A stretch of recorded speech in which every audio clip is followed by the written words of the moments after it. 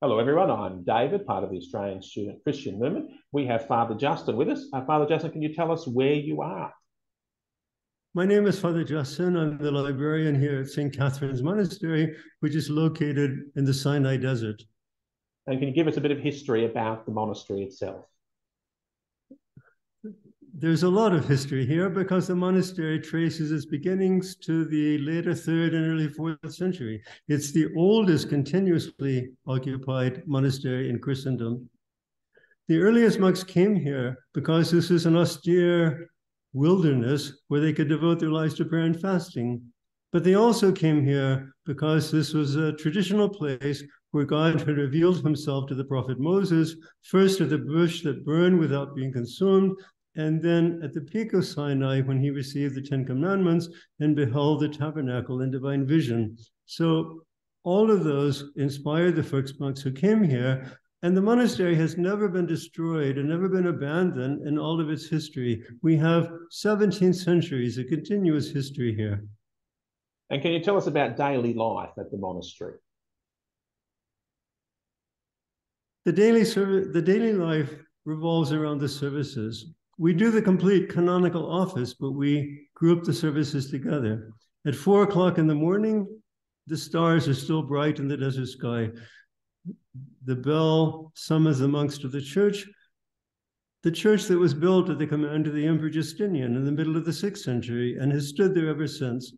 We celebrate nocturnes, matins, and we celebrate the Divine Liturgy. The service lasts until about 7:30 in the morning. By then, the sun has arisen, the new day has started. We have the reading of the 3rd hour and the 6th hour in the middle of the day, and at 4 in the afternoon, we read the 9th hour, we celebrate Vespers, and we read small compline. The complete canonical office is done in these 3 different periods, and that is what gives a structure to the entire day. And those services were done from the very beginning, is that right?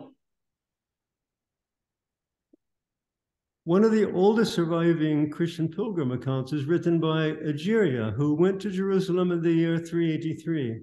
We treasure every word that she has written because it is a glimpse to the Church of the Holy Sepulchre as it was only some 50 years after it had been constructed at the command of the Emperor Constantine. She mentions that the first service is held in the night before the first light of day. Another service is held at dawn, mid-morning, noon, mid-afternoon, and the final service at the going down to the sun and the lighting of the lamps. The daily cycle that she describes at the Church of the Holy Sepulchre in the 4th century is still the daily cycle that is in place here at Sinai. And can you please tell us a little bit about the relationship you have with the Bedouins? When the Emperor Justinian ordered the construction of the Great Basilica and the high surrounding walls in the middle of the 6th century, he also ordered 100 soldiers from Thrace and 100 soldiers from Alexandria to come to Sinai with their families to protect the monastery. The present Bedouin who live in the area trace their descent to those soldiers. They converted to Islam in the end of the 7th century, but they have remained affiliated with the monastery, and that is quite exceptional and an important message for our own day today. The monks are Christians, they are celibates. We have a Greek language, Greek culture. The Bedouin are Muslims, they're married. They speak in Arabic, they have an Arabic culture. We differ in language, we differ in faith, we differ in culture. And at the same time, we transcend these differences out of our shared veneration for Sinai and out of our shared veneration for all these centuries of collaboration. When you read the news today, you think, will there ever be peace in the Middle East? The differences seem so intractable. And then you see the peace that exists between the Sinai monastery and the local Bedouin. It becomes an example for our own day. Yes, peace is possible. And I think that is one of the important messages that Sinai has for the world today. Peace is possible. It is a sign of hope for our times. Absolutely. Now, you mentioned that you're the librarian. Can you tell us about the library? How old is it? What are some of the documents you're most drawn to? Egeria describes liturgical worship and a great number of monks living here in the area in the 4th century. That is an indirect reference to copies of the services, copies of the scriptures, copies of inspiring texts to support the monks and guide them in their dedication here. The library is the slow accumulation that is built up over the centuries for a number of reasons. The climate here is very dry and very stable. The monastery, as I mentioned, has never been abandoned and never been destroyed. And the monks have been very solicitous to produce manuscripts, to acquire manuscripts, and to have them here. So over the centuries, an extraordinary library has been built up, and scholars come here from all over the world with many different objectives to study the manuscripts and to benefit from them. Sinai has proved to be essential in the study of the history of the scriptures, in the history of the writings of the fathers, the sayings of the Desert Fathers. From the Georgian and Syriac manuscripts of Sinai, scholars have been able to reconstruct the typicon of Jerusalem as it was in the 10th century. The bindings here are also important. So the Sinai Library has proven to be of great importance for the study, and the texts that have been preserved here in this remote monastery have a relevance and an importance for the whole world. Now, correct me if I'm wrong, you have something called, is it the Patent of Muhammad that he signed like a protection order? Is that right? We have a letter of protection that was dictated by the Prophet Muhammad, and it is a series of conditions. The first conditions concern the monastery. An example, if the monastery has a church, it's not to be confiscated and used for another purpose. The second set of conditions concern the Christians living in the area. If a Christian woman marries a Muslim husband, it must be with her consent, and she is free to go to her Christian services. These are rules to ensure peaceful relations between the Christians living in the area and the new Muslim rulers. The letter that we have here was not the only letter. The Prophet Muhammad dictated quite a number of these, and they are now receiving a great deal of attention among Muslim scholars because they see these as important precedents for peaceful relations between Christians and Muslims. And you have a document linked to Napoleon Bonaparte, is that correct? The French ruled Egypt in the late 1700s, early 1800s. They're the ones that laid the foundations for the study of modern Egyptology.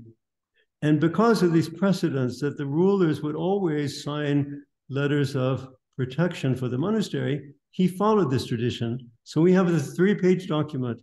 It has an engraving of République Française, and it is a series of conditions for the protection and of the prerogatives of the monastery. And he signed it Bonaparte, and it has the red seal on the 3rd page. And do you have something called the Codex? I'm not going to pronounce it correctly. You have like a Codex, an early New Testament. Is that correct? It is called the Codex Sinaiticus. Codex means a book as opposed to a scroll. And Sinaiticus is the Latin for of Sinai.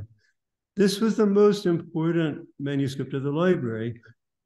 It was the entire Bible written within the lifetime of the Emperor Constantine, early 4th century. People have called it the world's oldest Bible because they felt that during the times of the persecutions, the Christians tended to have the Gospels, the Epistles of St. Paul, the Psalter as separate books. They were writing copies of the scriptures in hiding at the time of the persecution.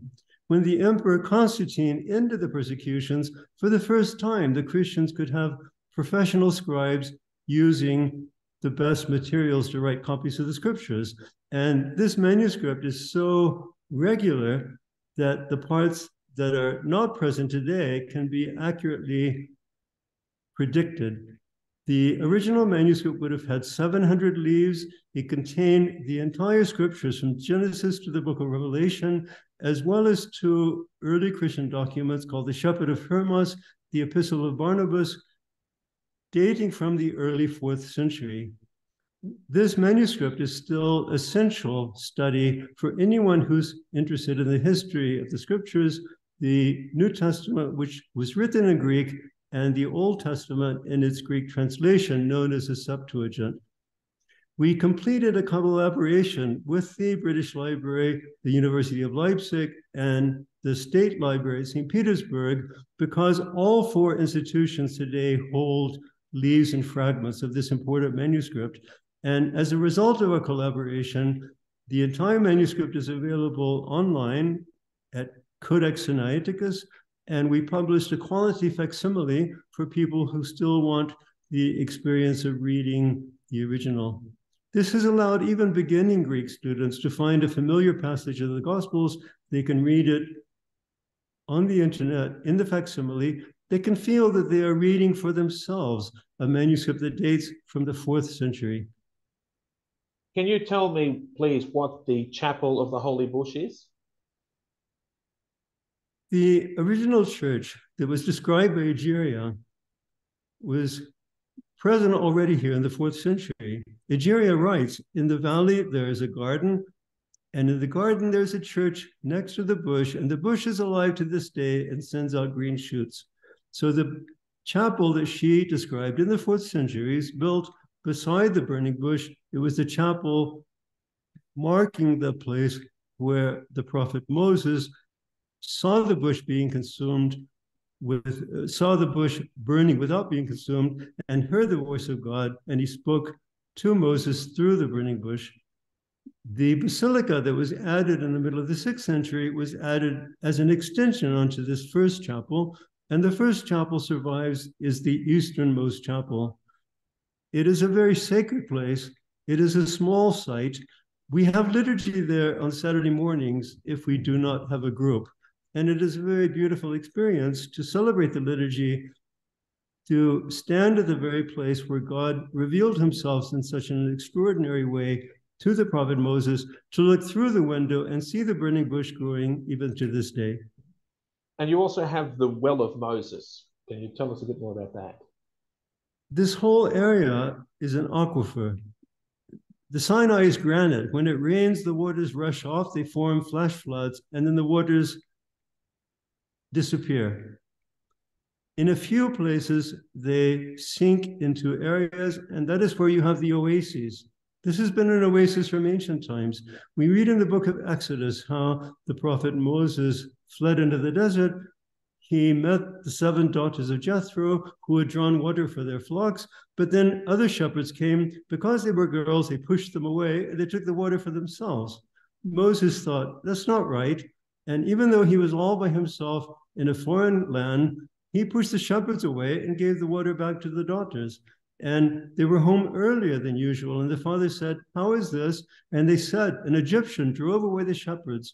Immediately, Jethro respected Moses. Here's a person all by himself in a strange country, but he's standing up for what's right. And so he said, where is this Egyptian? And that provided his introduction to Jethro. He ended up living with him. He married his daughter Zipporah, and he was here until the revelation of God to Moses at the burning bush. So the well that dates from ancient times and the place of the burning bush are here enclosed in the monastery. The monastery is here because it enshrines those 2 sites. Now, you have a guest house. Can you tell us about that? And if someone wanted to come over there, what that process would be like? I think until the late 70s, anyone who came here either stayed inside the monastery or in a tent in the garden just outside the monastery. But it was in the early 80s that the modern roads were constructed here, and the number of visitors began to increase exponentially, and then accommodation had to be made for them. So it was at that time that the monastery created a guest house in half of what had been the garden, and then other hotels, restaurants, and shops were developed in the area. the monastery later updated as guest house. As a result, we have accommodations for 150 pilgrims in a short distance outside the monastery, and there are other accommodations in the area. So it is now comparatively easy to visit. Egeria took 22 days to come here from Jerusalem. So it still requires hours in a bus and a car to come here, but it is so easy compared to how it was even 100 years ago. And a great number of people do come here to see not only the monastery, but the whole area. And can you tell me a little bit about the Mount Sinai Foundation, what they do and how people can help? The St. Catherine Foundation was founded in London in 1996, and then an affiliated foundation was created in New York in 1997, and later an affiliated foundation in Geneva. And they were chartered for the express purpose of the conservation of the monastery with the library as its special focus, and for the publication of materials relating to the treasures of the monastery and the significance of these treasures. So they have done a great work over the past 25 and more years. It was with their funding that we have renovated the library, which is now not only a more beautiful place, but a better place for the preservation of the monastery, of the manuscripts, with a very advanced fire protection system in place and greatly enhanced facilities to allow scholars to come here and study the manuscripts. Thank you so much for talking with me, Father Justin. It was absolutely amazing.